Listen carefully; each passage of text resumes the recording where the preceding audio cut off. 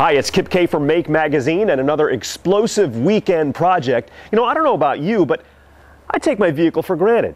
I hop in, start it up, drive off. I never really think about everything that goes on inside that engine. Well, this week, we're going to make a great project that explains what happens inside of an internal combustion engine. And we're calling it Explosion Engine.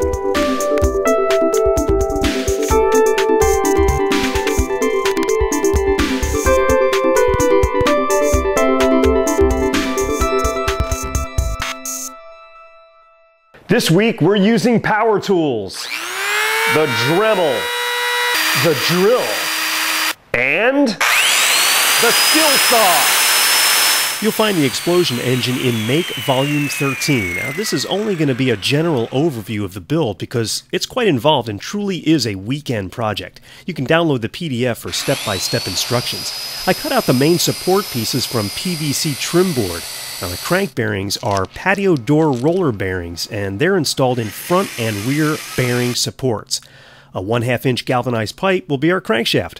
The 2-inch PVC cylinder is held in place by 2 saddles that are mounted to the front support and fastened to the base using corner brackets.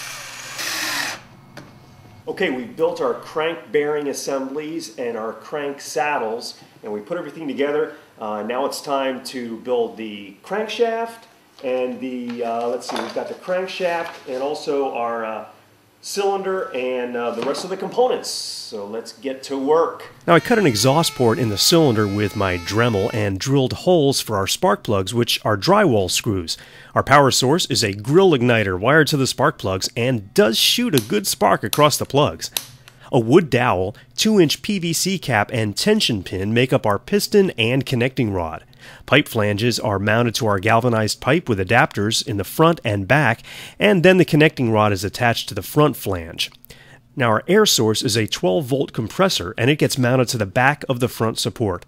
I installed the igniter and wiring in a hobby box to keep it and my hands safe, and drilled 2 holes for our air and fuel. And now for the first attempt at our Explosion Engine. And here we go.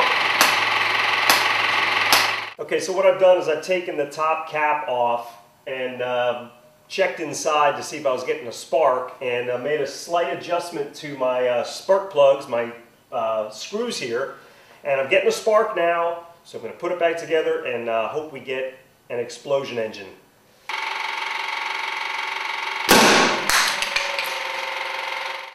Okay. Well, when I took the cylinder head off, I neglected to screw it back on, and it basically blew it to smithereens. So we have another cylinder head that we are going to screw on tightly and give it another go. Oh, and safety glasses. I'll be wearing safety glasses this time. Okay, here we go. One more try. I've changed the camera angle a little bit so you can see the connecting rod and the crankshaft, and if all goes as expected, we should get some rotations out of this when the explosion engine does what it's supposed to do. So let's get our air mixture going. And our fuel, here we go.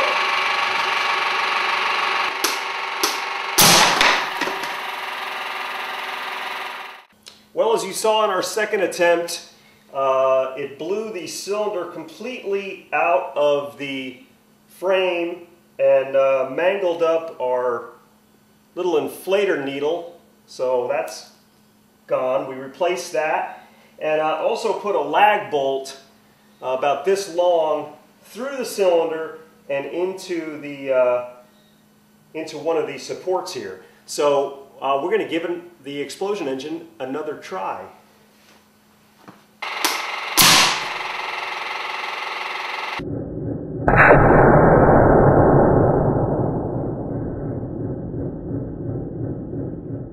Well, there you go. We got it after some tweaks and minor adjustments, but hey, we're building an engine. We got the rotations that we needed out of it, and if we were to continuously supply spark, fuel, and air to our cylinder, this would continue to rotate, just like it does in your car dozens of times a second.